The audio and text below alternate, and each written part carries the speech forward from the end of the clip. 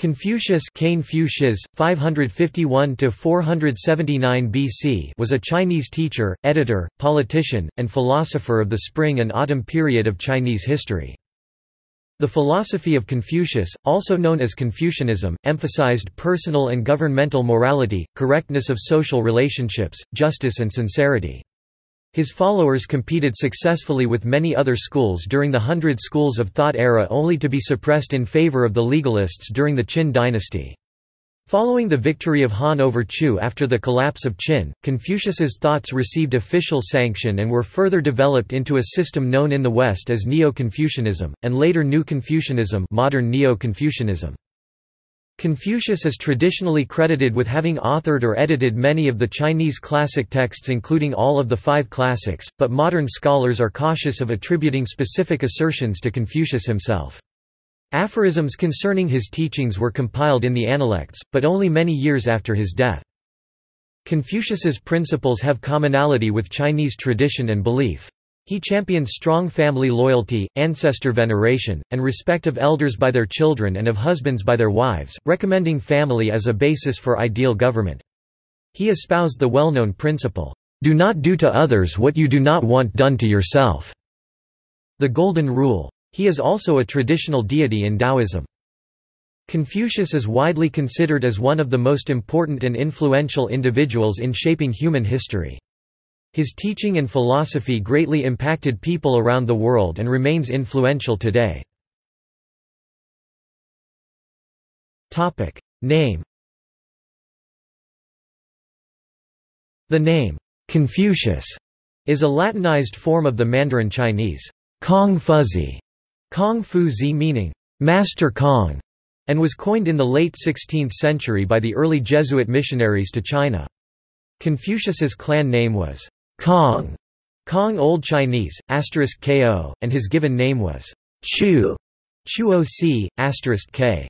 His capping name, given upon reaching adulthood and by which he would have been known to all but his older family members, was Zongni, Zhongni Oc, *n*s nerj, the Zhang, indicating that he was the second son in his family. Life. Early life. It is thought that Confucius was born on September 28, 551 BC, in the district of Zhou near present-day Qufu, China. The area was notionally controlled by the kings of Zhou but effectively independent under the local lords of Lu. His father Kong He or Shulang He was an elderly commandant of the local Lu garrison. His ancestry traced back through the Dukes of Song to the Shang dynasty which had preceded the Zhou. Traditional accounts of Confucius's life relate that Kong He's grandfather had migrated the family from Song to Lu. Kong He died when Confucius was 3 years old, and Confucius was raised by his mother Yan Zhengzai in poverty. His mother would later die at less than 40 years of age. At age 19 he married Qi Guan, and a year later the couple had their first child, Kong Li. Qi and Confucius would later have 2 daughters together, one of whom is thought to have died as a child. Confucius was educated at schools for commoners, where he studied and learned the 6 arts. Confucius was born into the class of Shi between the aristocracy and the common people. He is said to have worked in various government jobs during his early 20s, and as a bookkeeper and a caretaker of sheep and horses, using the proceeds to give his mother a proper burial. When his mother died, Confucius, aged 23, is said to have mourned for 3 years, as was the tradition.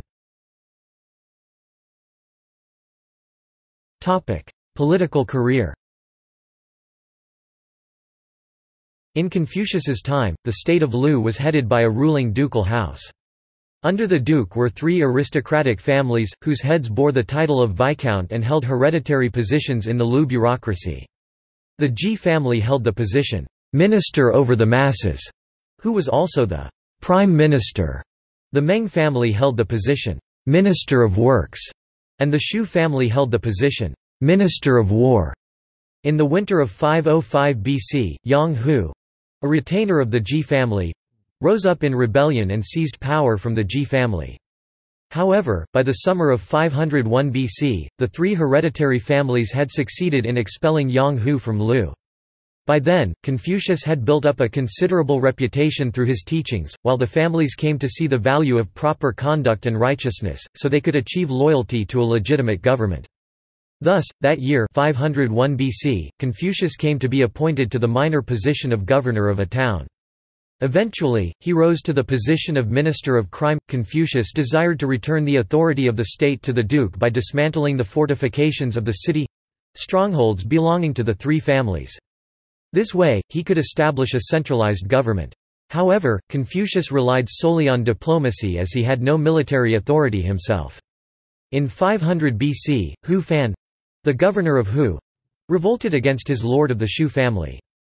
Although the Meng and Shu families unsuccessfully besieged Hu, a loyalist official rose up with the people of Hu and forced Hu Fan to flee to the Qi state. The situation may have been in favor for Confucius, as this likely made it possible for Confucius and his disciples to convince the aristocratic families to dismantle the fortifications of their cities. Eventually, after a year and a half, Confucius and his disciples succeeded in convincing the Shu family to raise the walls of Hu, the Ji family in raising the walls of Bai, and the Meng family in raising the walls of Cheng. First, the Shu family led an army towards their city Hu and tore down its walls in 498 BC. Soon thereafter, Gongshan Pharaoh or Baniu, a retainer of the Ji family, revolted and took control of the forces at Bai. He immediately launched an attack and entered the capital Lu. Earlier, Gongshan had approached Confucius to join him, which Confucius considered. Even though he disapproved the use of a violent revolution, the Ji family dominated the Lu state force for generations and had exiled the previous duke. Although he wanted the opportunity to put his principles into practice, Confucius gave up on this idea in the end. Creel 1949 states that, unlike the rebel Yang Hu before him, Gongshan may have sought to destroy the three hereditary families and restore the power of the duke. However, Dubs 1946 is of the view that Gongshan was encouraged by Viscount Ji Huan to invade the Lu capital in an attempt to avoid dismantling the Bai fortified walls.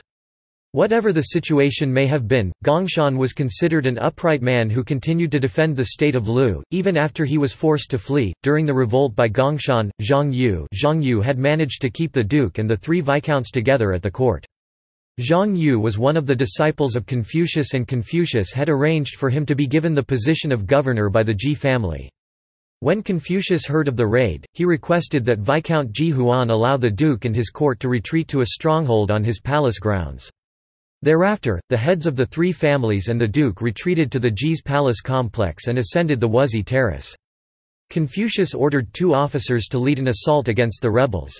At least one of the 2 officers was a retainer of the Ji family, but they were unable to refuse the orders while in the presence of the duke, viscounts, and court. The rebels were pursued and defeated at Gu. Immediately after the revolt was defeated, the Ji family razed the Bai city walls to the ground. The attackers retreated after realizing that they would have to become rebels against the state and their lord. Through Confucius's actions, the Bai officials had inadvertently revolted against their own lord, thus forcing Viscount Ji Huan's hand in having to dismantle the walls of Bai, as it could have harbored such rebels, or confessed to instigating the event by going against proper conduct and righteousness as an official.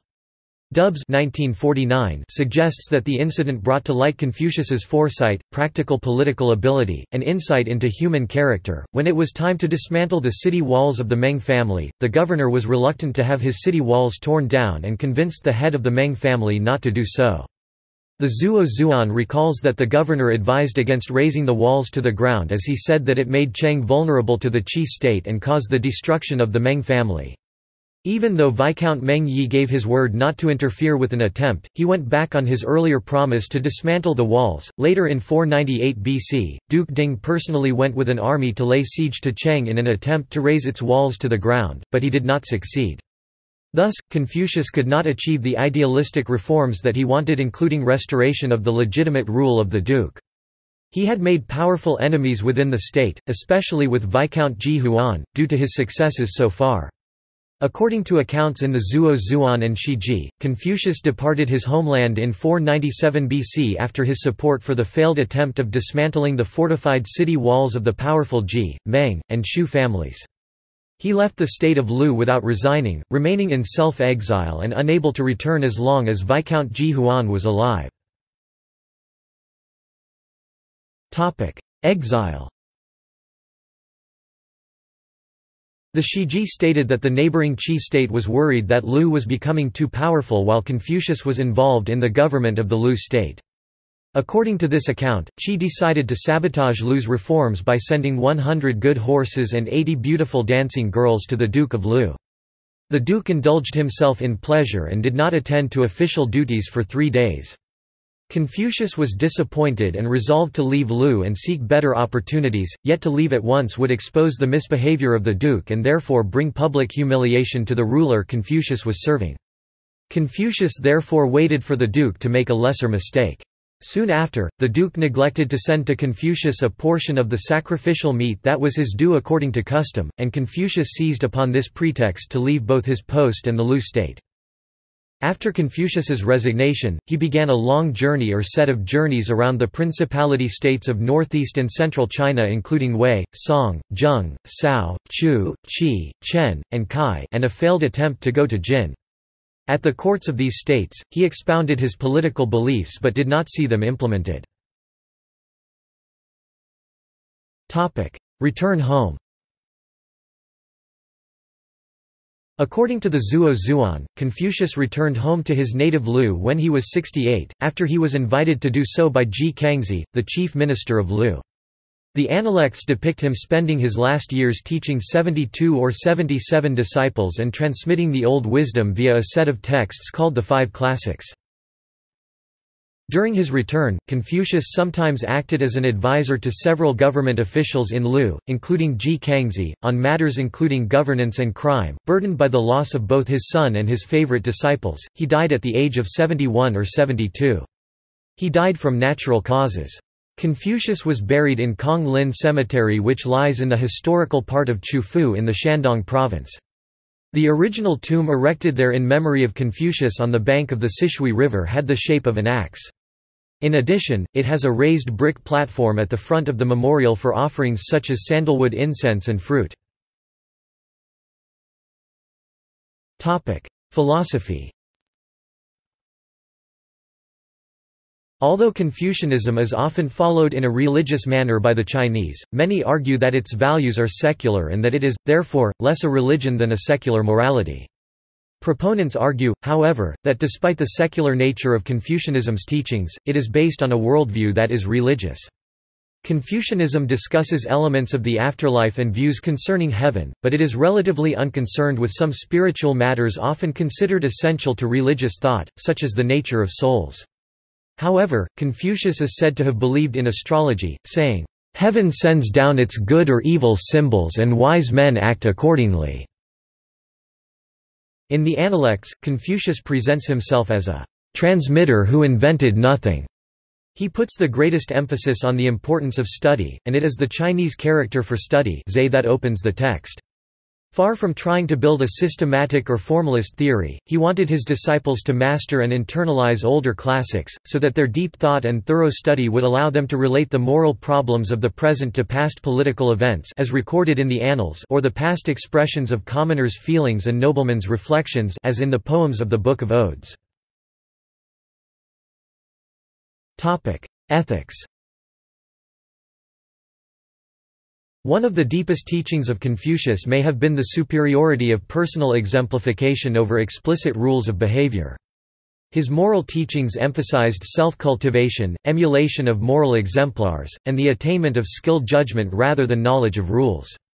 Confucian ethics may, therefore, be considered a type of virtue ethics. His teachings rarely rely on reasoned argument, and ethical ideals and methods are conveyed indirectly, through allusion, innuendo, and even tautology.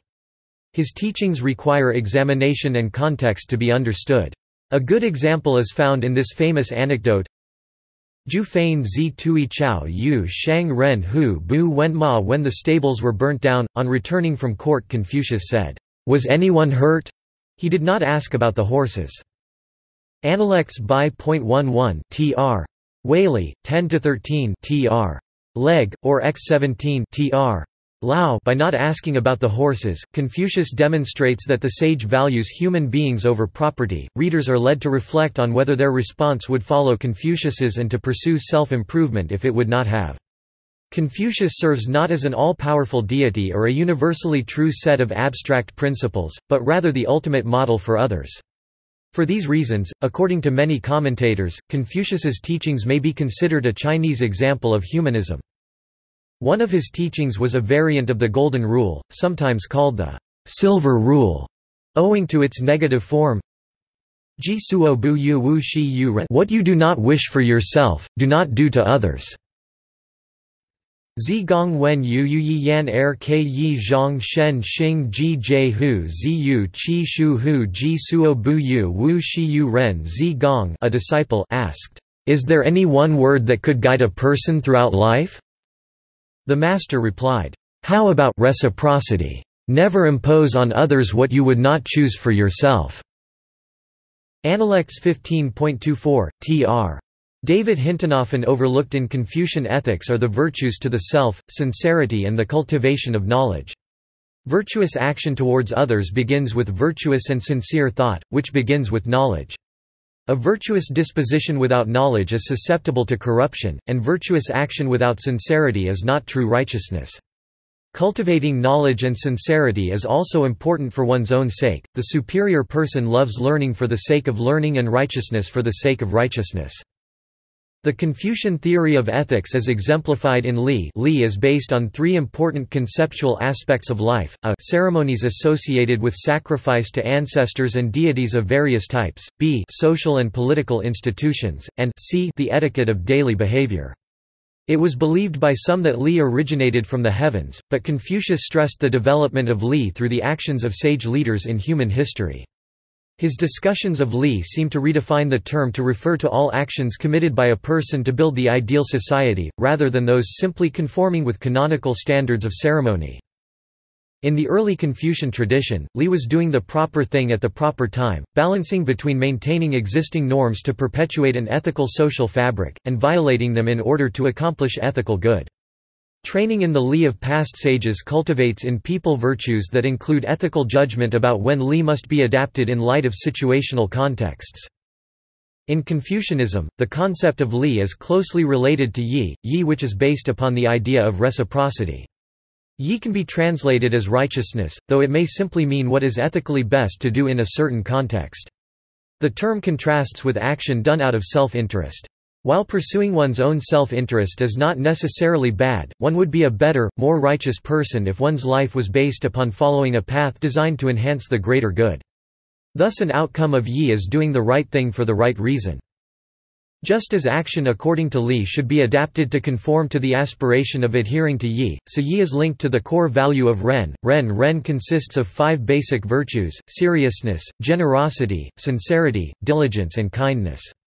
Ren is the virtue of perfectly fulfilling one's responsibilities toward others, most often translated as benevolence or humaneness. Translator Arthur Waley calls it goodness with a capital G, and other translations that have been put forth include authoritativeness and selflessness. Confucius's moral system was based upon empathy and understanding others, rather than divinely ordained rules. To develop one's spontaneous responses of Ren so that these could guide action intuitively was even better than living by the rules of Yi. Confucius asserts that virtue is a mean between extremes. For example, the properly generous person gives the right amount, not too much and not too little. Politics. Confucius's political thought is based upon his ethical thought. He argued that the best government is one that rules through rights, Li, and people's natural morality, and not by using bribery and coercion. He explained that this is one of the most important analects. If the people be led by laws, and uniformity sought to be given them by punishments, they will try to avoid the punishment, but have no sense of shame. If they be led by virtue, and uniformity sought to be given them by the rules of propriety, they will have the sense of the shame, and moreover will become good." Translated by James Legge in The Great Learning, this sense of shame is an internalization of duty, where the punishment precedes the evil action, instead of following it in the form of laws as in legalism. Confucius looked nostalgically upon earlier days, and urged the Chinese, particularly those with political power, to model themselves on earlier examples. In times of division, chaos, and endless wars between feudal states, he wanted to restore the mandate of heaven Tianming that could unify the world, Tian Sha, all under heaven, and bestow peace and prosperity on the people. Because his vision of personal and social perfections was framed as a revival of the ordered society of earlier times, Confucius is often considered a great proponent of conservatism, but a closer look at what he proposes often shows that he used and perhaps twisted past institutions and rites to push a new political agenda of his own, a revival of a unified royal state, whose rulers would succeed to power on the basis of their moral merits instead of lineage. These would be rulers devoted to their people, striving for personal and social perfection, and such a ruler would spread his own virtues to the people instead of imposing proper behavior with laws and rules. Confucius did not believe in the concept of democracy, which is itself an Athenian concept unknown in ancient China, but could be interpreted by Confucius's principles recommending against individuals electing their own political leaders to govern them, or that anyone is capable of self-government. He expressed fears that the masses lacked the intellect to make decisions for themselves, and that, in his view, since not everyone is created equal, not everyone has a right of self-government. While he supported the idea of government ruling by a virtuous king, his ideas contained a number of elements to limit the power of rulers. He argued for representing truth in language, and honesty was of paramount importance. Even in facial expression, truth must always be represented. Confucius believed that if a ruler is to lead correctly, by action, that orders would be unnecessary and that others will follow the proper actions of their ruler. In discussing the relationship between a king and his subject or a father and his son, he underlined the need to give due respect to superiors. This demanded that the subordinates must advise their superiors if the superiors are considered to be taking a course of action that is wrong. Confucius believed in ruling by example. If you lead correctly, orders by force or punishment are not necessary. Legacy. Confucius's teachings were later turned into an elaborate set of rules and practices by his numerous disciples and followers, who organized his teachings into the Analects. Confucius's disciples and his only grandson, Zisi, continued his philosophical school after his death. These efforts spread Confucian ideals to students who then became officials in many of the royal courts in China, thereby giving Confucianism the first wide-scale test of its dogma. Two of Confucius's most famous later followers emphasized radically different aspects of his teachings. In the centuries after his death, Mencius Mengzi and Xuanzi both composed important teachings elaborating in different ways on the fundamental ideas associated with Confucius. Mencius 4th century BC articulated the innate goodness in human beings as a source of the ethical intuitions that guide people towards Ren, Yi, and Li, while Xuanzi 3rd century BC underscored the realistic and materialistic aspects of Confucian thought, stressing that morality was inculcated in society through tradition and in individuals through training. In time, their writings, together with the Analects and other core texts, came to constitute the philosophical corpus of Confucianism. This realignment in Confucian thought was parallel to the development of legalism, which saw filial piety as self-interest and not a useful tool for a ruler to create an effective state. A disagreement between these two political philosophies came to a head in 223 BC when the Qin state conquered all of China. Li Si, prime minister of the Qin dynasty, convinced Qin Shi Huang to abandon the Confucians' recommendation of awarding fiefs akin to the Zhou dynasty before them, which he saw as being against the legalist idea of centralizing the state around the ruler. When the Confucian advisors pressed their point, Li Si had many Confucian scholars killed and their books burned—considered a huge blow to the philosophy and Chinese scholarship. Under the succeeding Han and Tang dynasties, Confucian ideas gained even more widespread prominence. Under Wudi, the works of Confucius were made the official imperial philosophy and required reading for civil service examinations in 140 BC, which was continued nearly unbroken until the end of the 19th century. As Mohism lost support by the time of the Han, the main philosophical contenders were legalism, which Confucian thought somewhat absorbed, the teachings of Laozi, whose focus on more spiritual ideas kept it from direct conflict with Confucianism, and the new Buddhist religion, which gained acceptance during the Southern and Northern dynasties era. Both Confucian ideas and Confucian-trained officials were relied upon in the Ming dynasty and even the Yuan dynasty, although Kublai Khan distrusted handing over provincial control to them. During the Song dynasty, the scholar Zhu Xi (AD 1130–1200) added ideas from Taoism and Buddhism into Confucianism.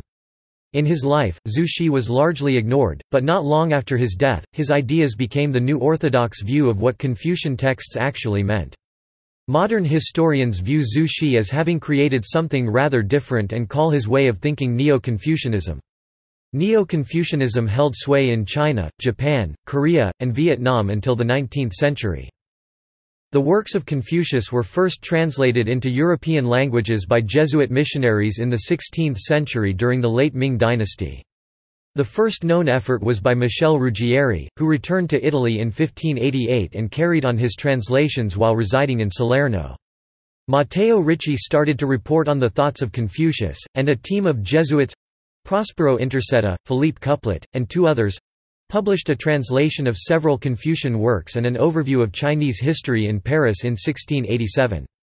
François Noël, after failing to persuade Clement XI that Chinese veneration of ancestors and Confucius did not constitute idolatry, completed the Confucian canon at Prague in 1711, with more scholarly treatments of the other works and the first translation of the collected works of Mencius. It is thought that such works had considerable importance on European thinkers of the period, particularly among the deists and other philosophical groups of the Enlightenment who were interested by the integration of the system of morality of Confucius into Western civilization. In the modern era, Confucian movements, such as New Confucianism, still exist, but during the Cultural Revolution, Confucianism was frequently attacked by leading figures in the Communist Party of China.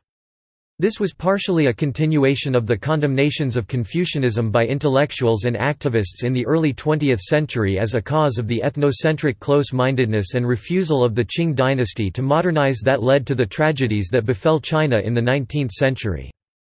Confucius's works are studied by scholars in many other Asian countries, particularly those in the Chinese cultural sphere, such as Korea, Japan, and Vietnam.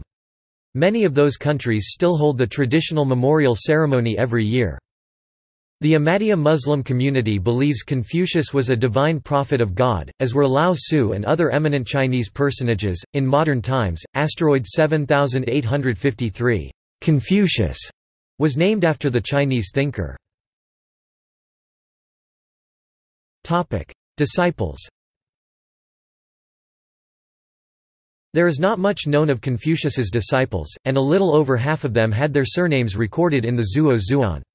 The Analects records 22 names that are most likely Confucius's disciples, while the Mencius records 24 names, although it is quite certain that there have been many more disciples whose name were not recorded. Most of Confucius's disciples were from the Lu state, while others were from neighboring states. For example, Zigong was from the Wei state, and Sima Niu was from the Song state. Confucius's favorite disciple was Yan Wei, most probably one of the most impoverished of them all. Sima Niu, in contrast to Yan Wei, was from a hereditary noble family hailing from the Song state. Under Confucius's teachings, the disciples became well learned in the principles and methods of government. He often engaged in discussion and debate with his students and gave high importance to their studies in history, poetry, and ritual. Confucius advocated loyalty to principle rather than to individual acumen, in which reform was to be achieved by persuasion rather than violence. Even though Confucius denounced them for their practices, the aristocracy was likely attracted to the idea of having trustworthy officials who were studied in morals as the circumstances of the time made it desirable. In fact, the disciple Zilu even died defending his ruler in Wei. Yang Hu, who was a subordinate of the Ji family, had dominated the Lu government from 505 to 502 and even attempted a coup, which narrowly failed. As a likely consequence, it was after that that the first disciples of Confucius were appointed to government positions. A few of Confucius's disciples went on to attain official positions of some importance, some of which were arranged by Confucius. By the time Confucius was 50 years old, the Ji family had consolidated their power in the Lu state over the ruling ducal house.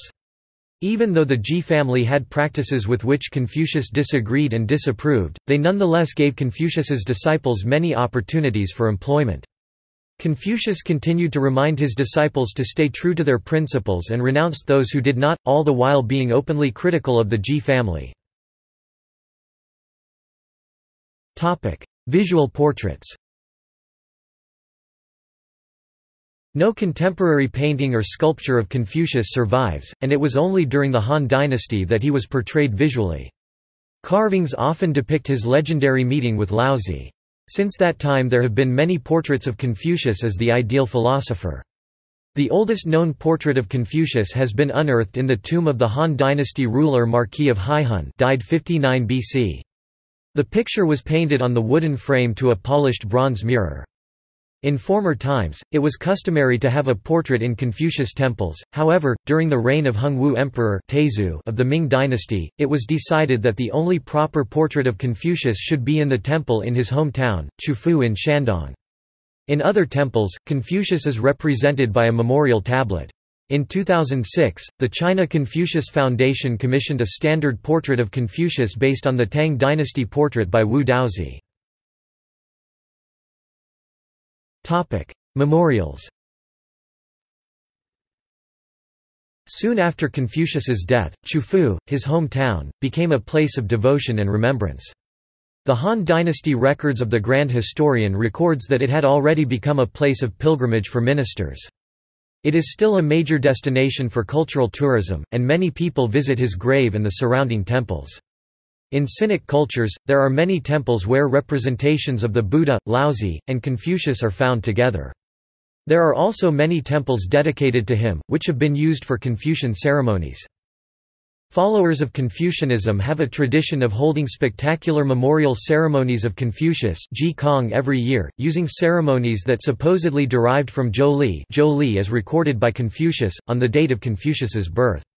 In the 20th century, this tradition was interrupted for several decades in mainland China, where the official stance of the Communist Party and the state was that Confucius and Confucianism represented reactionary feudalist beliefs which held that the subservience of the people to the aristocracy is a part of the natural order. All such ceremonies and rites were therefore banned. Only after the 1990s did the ceremony resume. As it is now considered a veneration of Chinese history and tradition, even Communist Party members may be found in attendance. In Taiwan, where the Nationalist Party Kuomintang strongly promoted Confucian beliefs in ethics and behavior, the tradition of the memorial ceremony of Confucius is supported by the government and has continued without interruption. While not a national holiday, it does appear on all printed calendars, much as Father's Day or Christmas Day do in the Western world. In South Korea, a grand-scale memorial ceremony called Sukjeondae is held twice a year on Confucius's birthday and the anniversary of his death, at Confucian academies across the country and Sungkyunkwan in Seoul. Descendants. Confucius's descendants were repeatedly identified and honored by successive imperial governments with titles of nobility and official posts. They were honored with the rank of a marquis 35 times since Gozu of the Han dynasty, and they were promoted to the rank of duke 42 times from the Tang dynasty to the Qing dynasty. Emperor Xuanzong of Tang first bestowed the title of Duke Wenshan on Kong Suzi of the 35th generation. In 1055, Emperor Renzong of Song first bestowed the title of Duke Yansheng on Kong Zongyan of the 46th generation. During the Southern Song dynasty, the Duke Yansheng Kong Duanyu fled south with the Song Emperor to Quzhou in Zhejiang, while the newly established Jin dynasty (1115–1234) in the north appointed Kong Duanyu's brother Kong Duankao, who remained in Chufu as Duke Yansheng. From that time up until the Yuan dynasty, there were two Duke Yanshengs, one in the north in Chufu and the other in the south at Quzhou. An invitation to come back to Chufu was extended to the southern Duke Yansheng Kong Zu by the Yuan dynasty Emperor Kublai Khan. The title was taken away from the southern branch after Kong Zu rejected the invitation, so the northern branch of the family kept the title of Duke Yansheng. The southern branch remained in Quzhou, where they live to this day. Confucius's descendants in Quzhou alone number 30,000. The Hanlin Academy rank of Wujing Boshi was awarded to the southern branch at Quzhou by a Ming emperor, while the northern branch at Chufu held the title Duke Yansheng. The leader of the southern branch is Kong Shangkai Kong Shangkai. In 1351, during the reign of Emperor Tan Timur of the Yuan dynasty, 93rd generation descendant Kong Huan's second son Kong Zhao moved from China to Korea during the Goryeo dynasty, and was received courteously by Princess Noguk, the Mongolian-born wife of the future king Gongmin. After being naturalized as a Korean citizen, he changed the hanja of his name from Zhao to Xiao, both pronounced so in Korean, married a Korean woman and bore a son, Gong Yo Hangul, Gongyo Hanja, Kong Ru 1329–1397, therefore establishing the Changwon Gong clan Hangul, Changwon Gongsi Hanja, Chongyuan Kong Shi, whose ancestral seat was located in Changwon, South Gyeongsang Province. The clan then received an aristocratic rank during the succeeding Joseon dynasty. In 1794, during the reign of King Zhengzhou, the clan then changed its name to Gokbu Gong clan Hangul, Gogbu Gongsi Hanja, Kufu Kong Shi in honor of Confucius's birthplace Chufu Hangul, Gogbu Hanja, Kufu RR, Gokbu, Shandong Province. Famous descendants include actors such as Gong Yu, real name Gong Ji Chol, Gong Jishol and Gong Hyo Jin, Gong Yeojin, and artists such as male idol group B1A4 member Gong Chan, real name Gong Chan Sik, Gong Chansig singer-songwriter Minzi, real name Gong Minji, as well as her great-aunt traditional folk dancer Gong Ok Jin.